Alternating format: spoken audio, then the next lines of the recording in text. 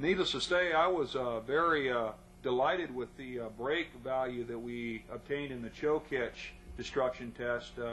We had a rated capacity of 3,800 pounds and had expected somewhere around a 20,000 pound rate of ultimate tensile, and wound up with a much higher value, which doesn't hurt our feelings at all.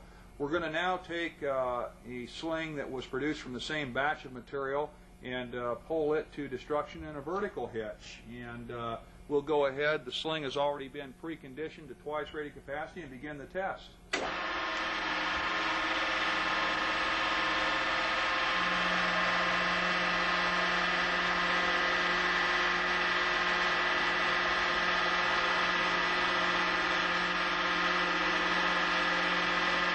could really hear that swing talking to you as it went to choker destruction. And we're at about 10,000 pounds.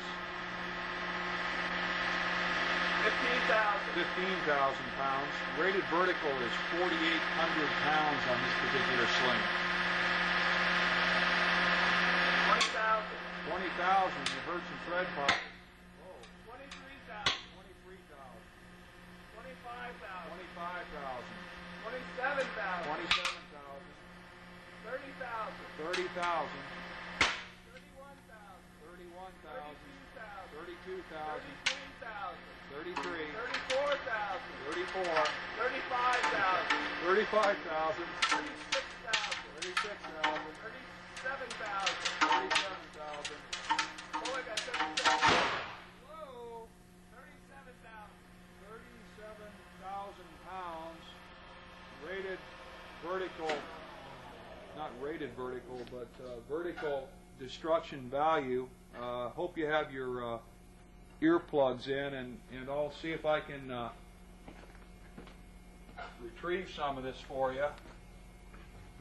Boy, you can really feel the heat, and again, a great brake to the degree that we got above our design brake value, and had a clean brake in that the sling webbing itself exploded, and the load carrying splice still held. So that's a very good test as far as I'm concerned, and delighted with that.